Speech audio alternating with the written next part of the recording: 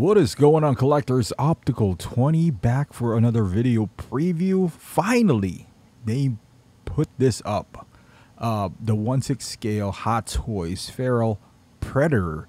And you can pre-order this when it's available at bigbadtoystore.com. I'll put the link down below. $4 shipping, double box your item and put them on pile of loot.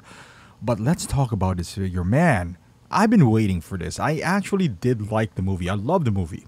I love Predator. And if there's one good thing that happened after Endgame, is that I think Hot Toys realized that the Marvel hype is dying. So they started looking at other IPs. And maybe if Endgame didn't happen, we wouldn't get RoboCop again. Or this guy. Or maybe Wolverine. You know, we're tapping on Wolverine again. So one good thing that happened is that at least we are finally getting this. So I love this. I love Predators.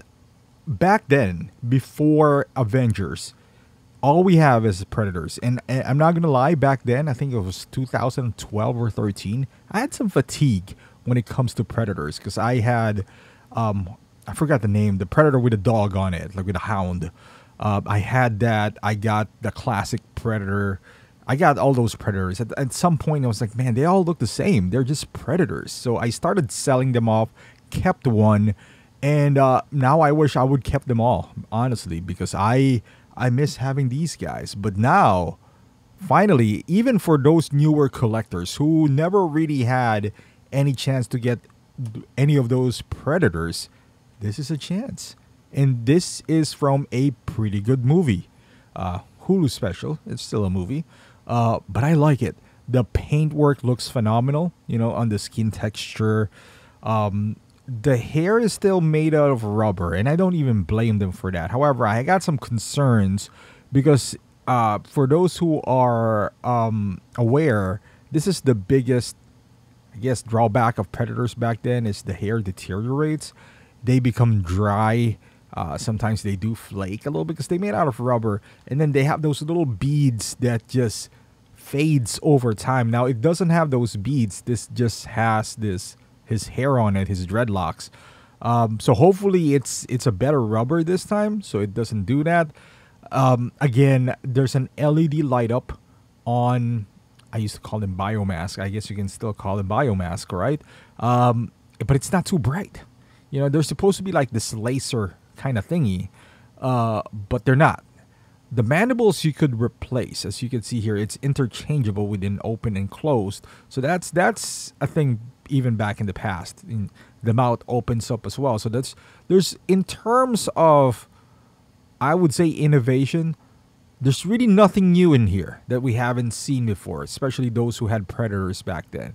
I guess the body, because they gave him a torso articulate, at least an upper ab articulation, because back then, at least the second iteration, it was just one solid piece of torso for Predators.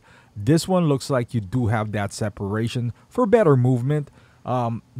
It's not double jointed on the elbows and on the knees, and as expected, that is for aesthetics purposes. It looks great. I love the shield. I love the weaponry that he does come with. The spear, the shield looks phenomenal. It looks like it's just magnetic. It doesn't have those holographic features compared to the older ones, but he never got it on the movies. It just makes sense. But I love the overall look. The diorama base.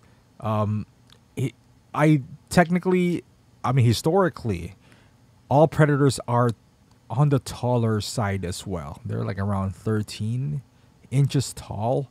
So pretty massive. The backpack, normally you can't take it off. No, he's holding the biomass. Look at that. Exposed that ugly face of him. I wonder now, I'm interested in what's going to be the pricing for this guy. I would love to know that.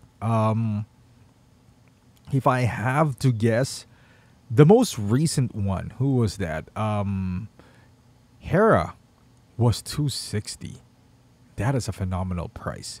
With this guy, I would say a fair price would be 285, 290, maybe tops of 310.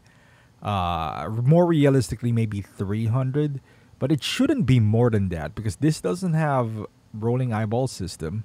It does have those gimmicks, but again, there's nothing that we haven't seen here before in terms of, just Predator technology.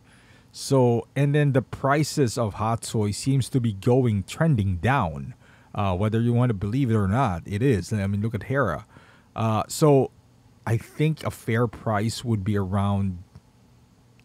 good price would be 280, 285. A fair price would be maybe 300, but it shouldn't be more than 310 or 320 in my opinion. No more than 320. 320 is kind of pushing it, honestly.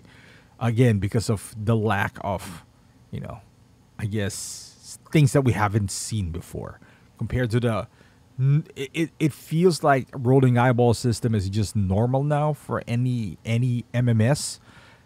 Everything that comes with this guy is just normal for Predator. So, but I love the paint application. I love the overall design, but that's not Hot Toys. That's just the design of the Predator. But I love the fact that we're seeing these, non-Marvel. Before it was just Marvel, DC, or Marvel, Star Wars, and a little bit of DC. But now, we got RoboCop. We got Wolverine. Yes, he's still technically Marvel, but not really MCU. And now this guy. And then not counting, the Back to the Future guys that we've gotten. So, extremely happy about that. I hope we get to see more of these kind of like one-off franchises.